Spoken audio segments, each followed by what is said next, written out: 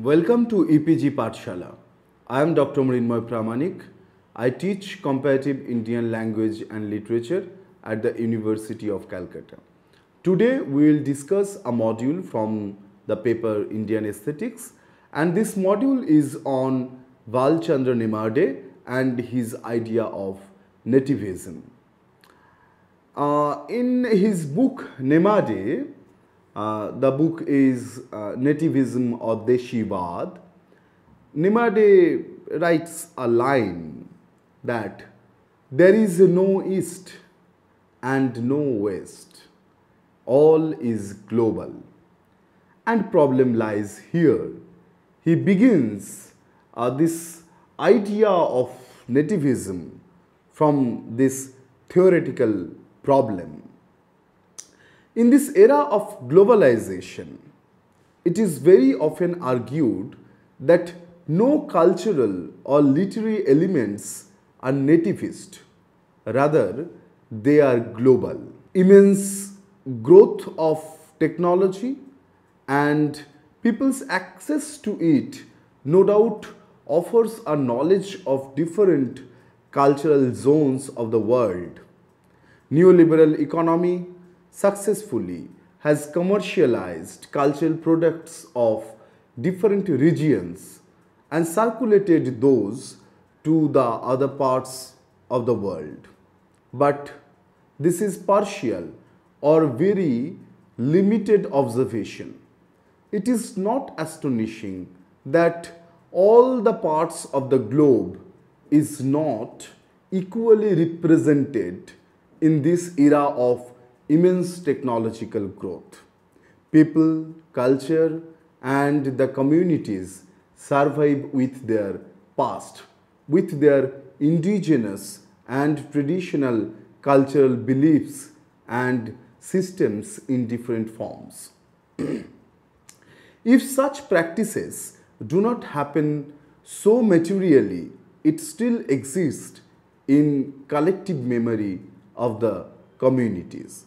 The point here is the concept of globalization and the concept of the nativism is not exactly opposite to each other, opposite to ideas, and one does not ensure the absence of the other.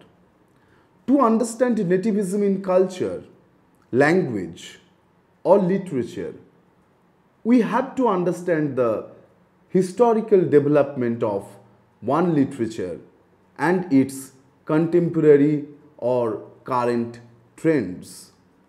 But globalization is not only force which makes people skeptical about locating the nativity in a certain cultural system, but there were whole lot of other epistemological forces and what have already changed the lives, thoughts and practices of the communities, such as colonialism, imperialism, modernism, etc. In different periods of history, such experiences challenged the nativist practices of the communities who have come across the historical phenomena. Now, let us talk about the birth of the concept of nativism. In America, in 1835 to 1845, the concept of Americanism was emerged, which was the parent idea of giving birth the idea of nativism, native plus ism. Nativism as a concept was introduced in India during 1980s. It was introduced in India through English in India.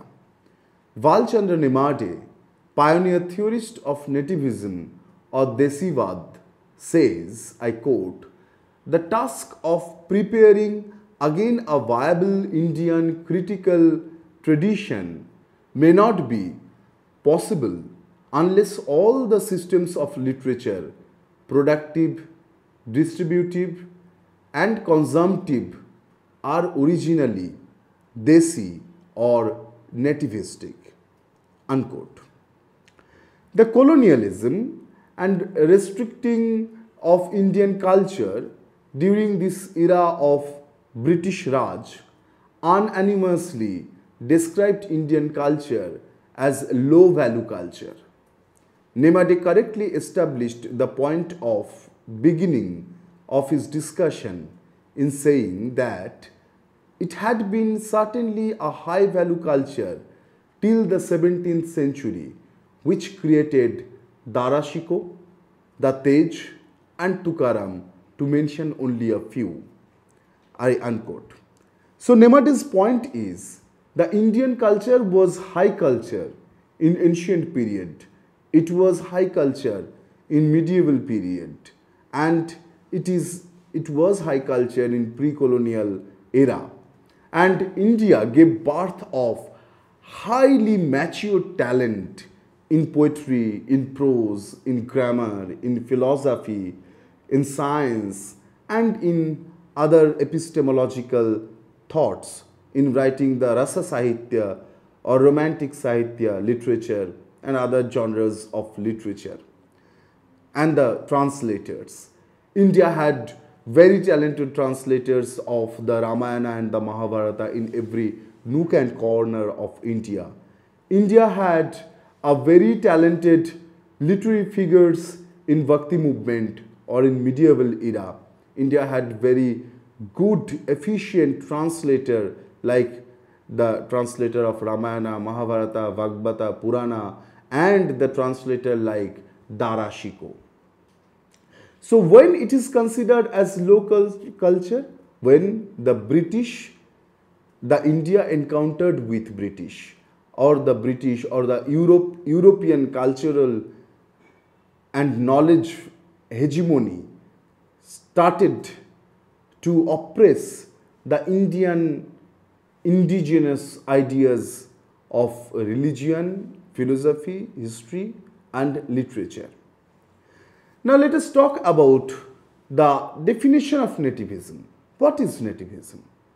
Nativism is a policy or practice or idea of preserving or carrying one's culture in which she or he finds history of his or her ancestors. The policy of protecting the interest of native inhabitants against those of immigrants.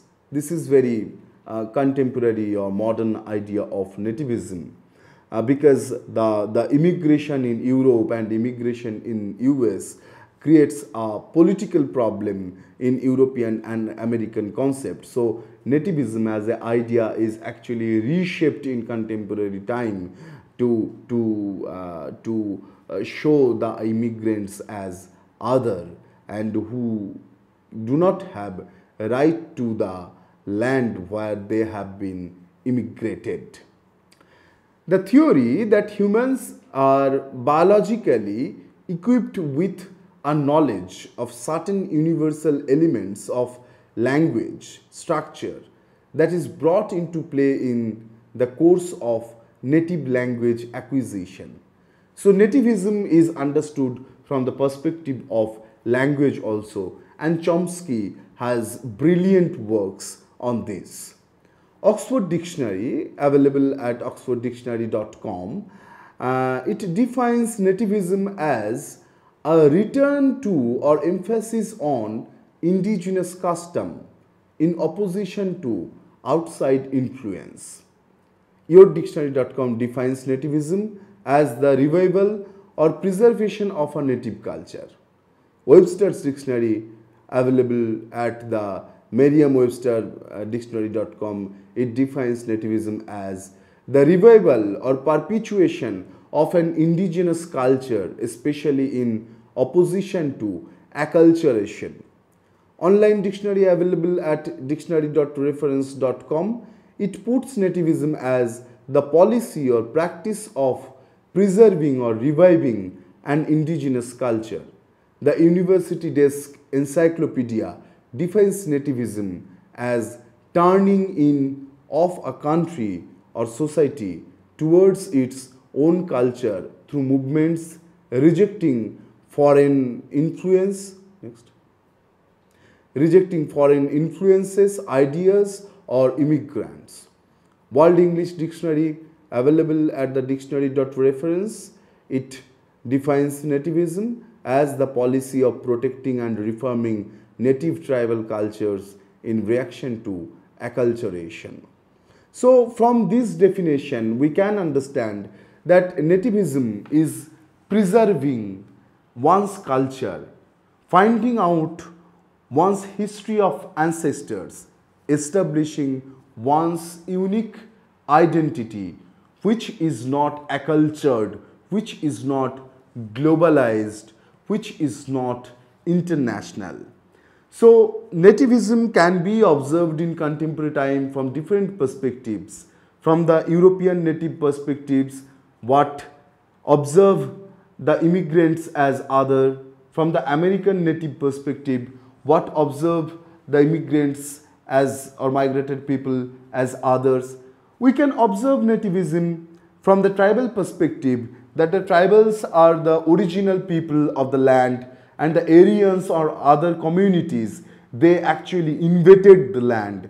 So the nativism is actually preserving the culture, language, and the whole identity, economy, religion of the native people, which have been facing threats since last thousands or more years, and especially it faced threats in with the European invasion in different countries, different tribal lands of India, of Africa, Latin America, and America. And we can observe that this nativism also kind of impossible action, because the globalization has such capturing power over the different indigenous communities. But why then nativism?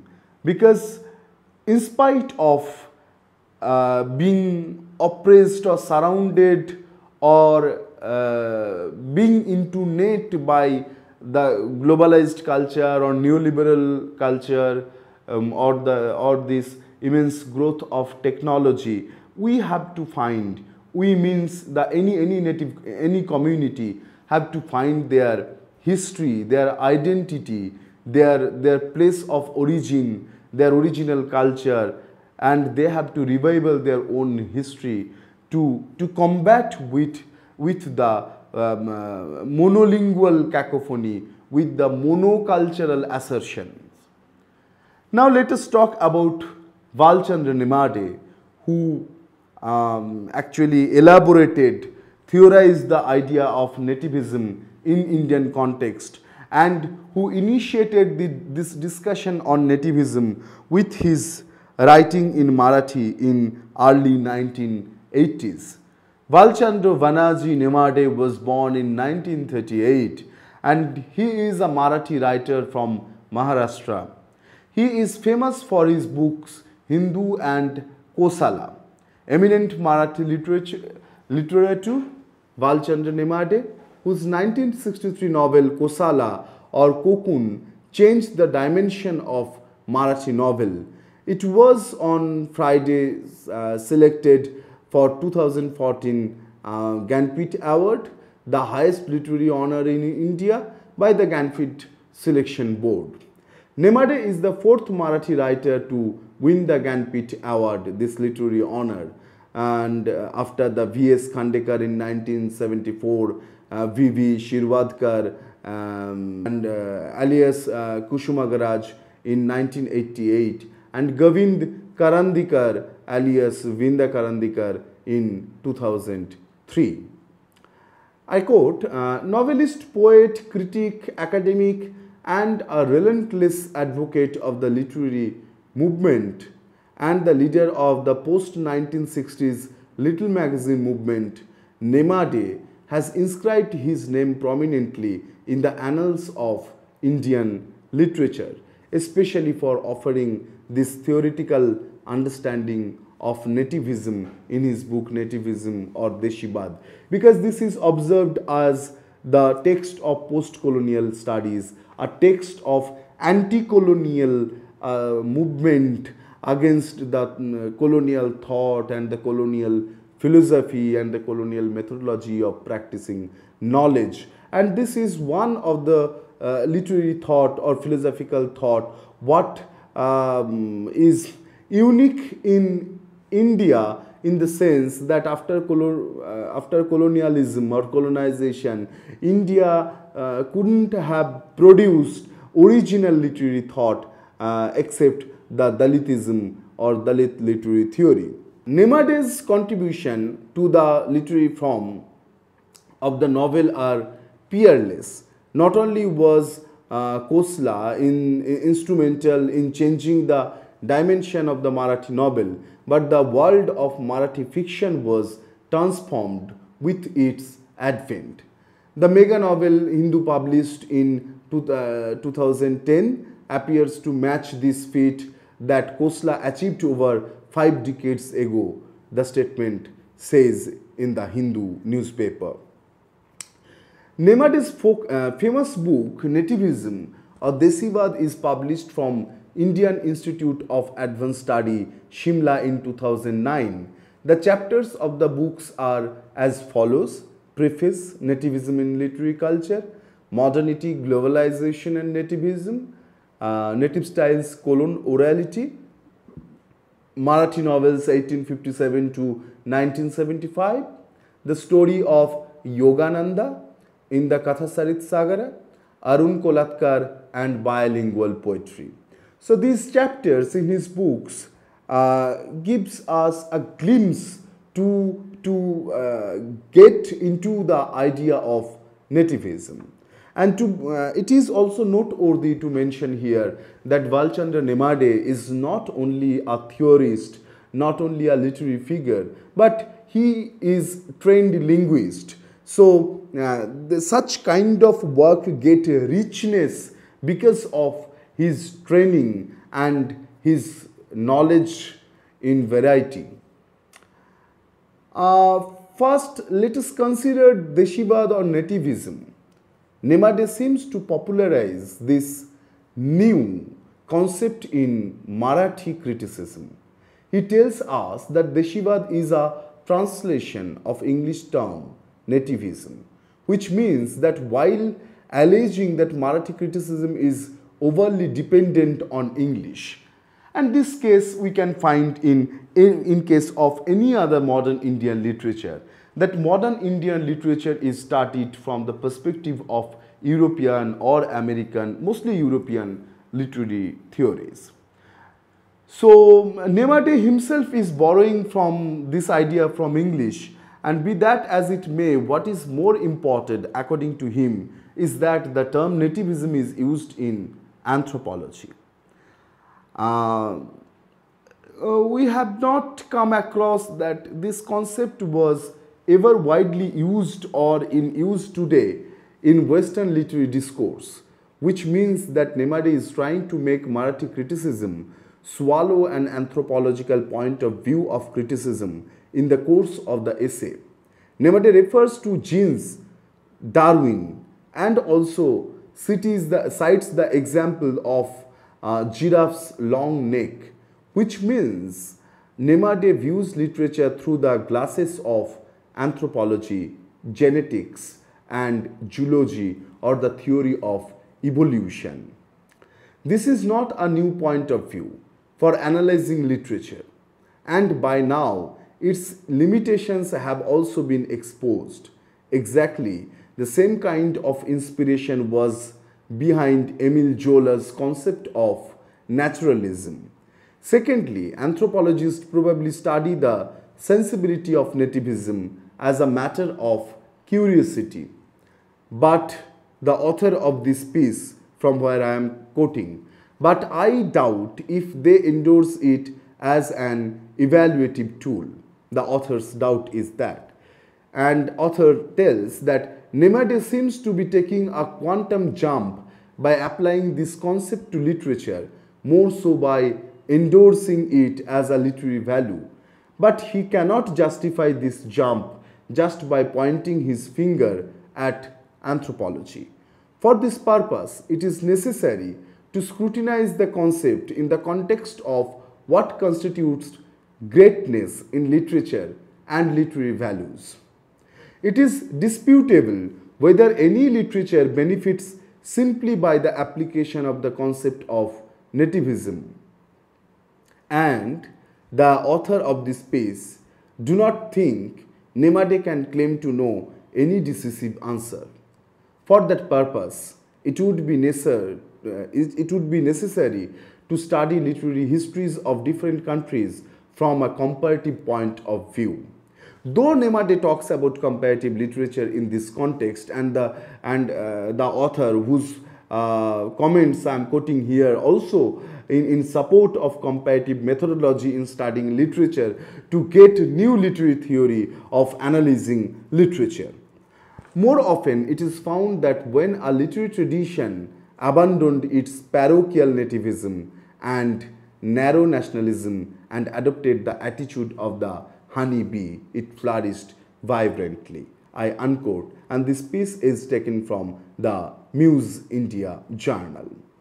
Now let us go into the concept of nativism. I quote, the concept of nativism appears to consist of two constituents held together in a dialectical relationship, the self and other. When in European or American context we are talking about nativism, we are talking about immigrants as other. So there is a self who has sole authority on the land. So the others who are coming for the other countries are immigrants and they are other. And so the concept of native or nativism emerged very in high manner. The self is a whole with which a Deshi identifies himself or herself, almost fluctuating boundaries where a community has evolved a relatively stable form of life over a stretch of time, a common mode of production, a common matrix of religious, social, moral, artistic practices, a common belief structure, language, a shared history are commonly taken as indicators of a form of life that has been evolved. It is not necessary that all the indicators must be present, but it is expected that many of them should be. The other is that which is appreciably different from the self on many of the above points. The relation between the two can be one of peaceful coexistence, but often it is conceived to be a power relation, not a relation between differents but of opposites. One community forcibly tries to bring about changes in another community. The relation obviously becomes a power relation, I unquote. And these things we exactly observe during colonial era or during the time of different imperialism. And this is observed in contemporary time of neo-colonialism or neo-imperialism, where the whole world, whole earth is imagined as global community. Here it should be remembered that nativism is not an obsession with roots. Instead, it is a concept which has come to challenge the very idea of Eurocentric modernism and internationalism. The tendency to compare every literary text or trend with some Euro-American product, as said by Indranath Chaudhary in his welcome address speech at a seminar on Desivad in Indian literature organized by Sahitya Academy in collaboration with the Center for Creative Writing and Publication, IIT Kanpur in 1995. Makarand Paranjape defines nativism as a form of indigenous whose agenda can be summed up as a cry for cultural self-respect. He described it as a militant or aggressive form, of the passive and self-evident quality of nativeness. He also calls it the value of being native. It is the value which is inherent in any cultural object, belief or practice. It implies the natural state of sustaining the status quo. Nativism is, thus, for Paranjape and Nemade, establishing of one's right to exist as one is. Now let us talk why we need nativism. Why do we need it? Kalidasa is the Shakespeare of India, or Balmiki is the Homer of the East. All these foreign signifiers become a primary base of our linguistic science in literary criticism. But who was the Tukaram of West? Nemade asked. Or what was the Ajanta or the Mahabharata of the West? Each culture has its Deshi modernity or native modernity. Being native means being attached to a particular place. When we talk about Indian modernity, we not only talk about a singular or single modernity. We talk about colonial modernity, alternative modernity, indigenous modernity, and several other kinds of modernity. Even there is difference between the modernity and the concept of adhunik or adhunikata. In Bangla, we can find several words equivalent to modern or modernity, and those are the adhunikata, nobbo, etc. What are discussed thoroughly and theorized in Partho Chatterjee's book on Empire and Nation.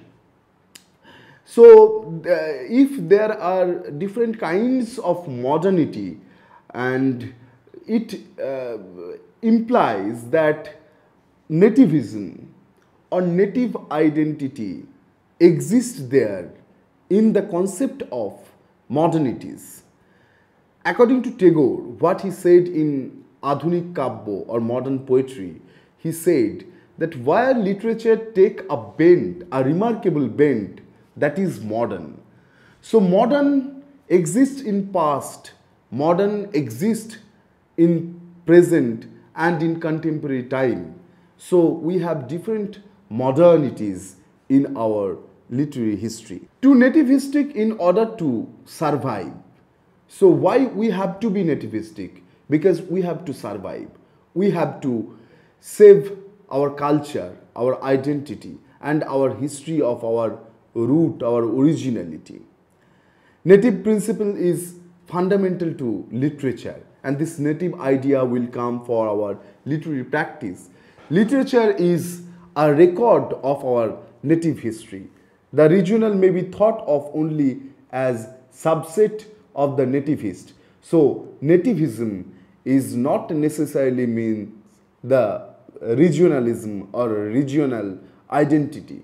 Regional identity is a subset of whole idea of nativism.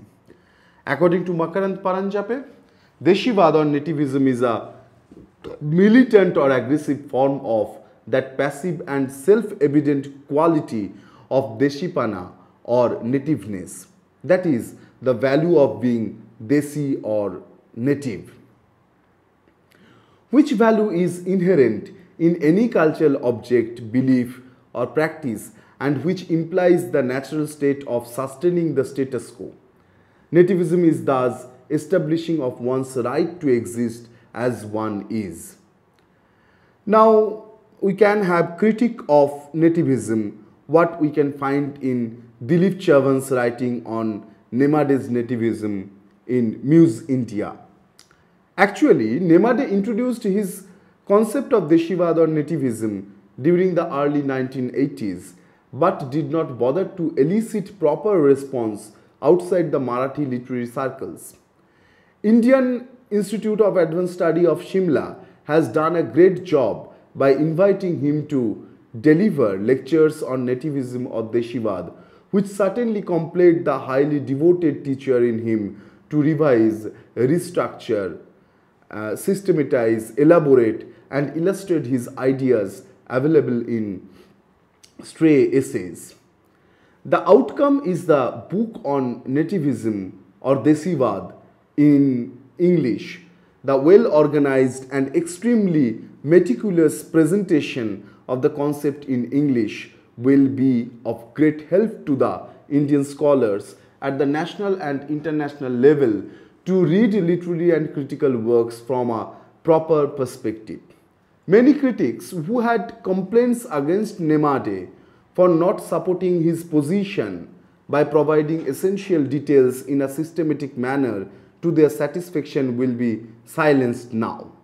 His position on 1. Nativism in literary culture, 2. Modernity, globalization and nativism, 3. Native style orality, and 4. The development of novel as a genre in India with special reference to Marathi novel 1857 to 1974 along with Katha Sarit Sagara and bilingual poetry is very much clear now. It certainly instigates the scholars to debate and discuss a number of issues to be tabled urgently in the academic circles, repeatedly getting indulged into explicating the hidden layers of meta-narratives of Marx, Freud, of grammatology of Derrida to understand literature and its various aspects. Nemade expects us to look into our own tradition to form our own standards to judge the quality of literary work. So our theory or our methodology of criticism will emerge from our own very literary practice. Among the critics who have sensed fully the potential of Nemade's position to offer viable literary tradition of our own are G.N. Devi and Makarand Paranjape. However, many more critics have reservations about its viability and raise questions about its relevance in changing times. Some of them hasten to stamp it as conservationist, traditional, separatist, narrow and revivalist. Some Dalit critics read in it a Hindutva element. They lament that a progressive scholar like Nemade has fallen into the trap of Hindutva forces. How much substance such an allegation carries has to be assessed carefully. There is another class of critics which appears to be totally baffled to see the complex dynamics of his theory, searching for the space between Hullavalu of two extremes, Western and Sanskritic. To grasp this confusion in its fullest sense, we cannot afford to ignore the socio-historical elements operating behind it. Obviously, we need not labor much to illustrate that Brahminic dominance in all walks of life has spoiled the very fabric of a nation by establishing a monopoly of its obsolete ideas and thereby denying the basic human dignity to the larger mass. Worst of it was to regard certain sections of society as untouchables. Naturally, there is a strong resistance to any concept concomitant to Vedic parrotry or the self-righteous Brahminic worldview as holier than thou. Therefore, as a reaction to the oppressive Brahminic dominance, many scholars view Western knowledge systems as a liberating force. To them, except Buddhism, anything indigenous is synonymous with Brahminic. Hence, with all enthusiasm, they condemn it. Paradoxically, many nativistic forms of creations have been developed and preserved by lower sections of society. Interestingly enough, Nemade draws our attention towards the role played by lower sections of society in keeping the traditions alive. He regards Brahmin-dominated Hindu society as an example of nativistic narcissism and warns that if a delicate demarcation line between fundamentalism and nativism is not maintained, it may serve best to fundamentalists and fanatics. On the basis of this, can we really raise questions about the credentials of Nemade? Can we really say that Nemade's nativism or Deshivad is the extension of Brahminic hegemony? Does the nativism really carry some Hindutva element? The book on nativism answers most of these questions. Nemade refutes all the charges and leads his argument further to question reliability of Western ideas which originated from tiny island cultures with little history to claim and very few classics in literature to form the standards which can be applied universally to the literary works springing from altogether different cultures. I unquote. Now, from this long quotation of critic Dilip Chavade, we can understand that there are a whole lot of criticism against Nemade's idea of nativism, especially where the Dalit movement is very strong, and Dalit movement brought a radical change and gave new shape to Marathi literature, and Dalit aesthetics emerged as aesthetics of modern India or the aesthetic contribution of India after the ancient or medieval era. So, to the Dalits, nativism is kind of Brahminic literary theory, as they do not regard any other religious philosophy or literary philosophy other than Buddhism. But as Dilip Chavade suggested us that we have to assess this argument very carefully, because there were a long tradition of Bhakti movement, what observed the emergence of lower caste talent, people from the lower and marginal section of India.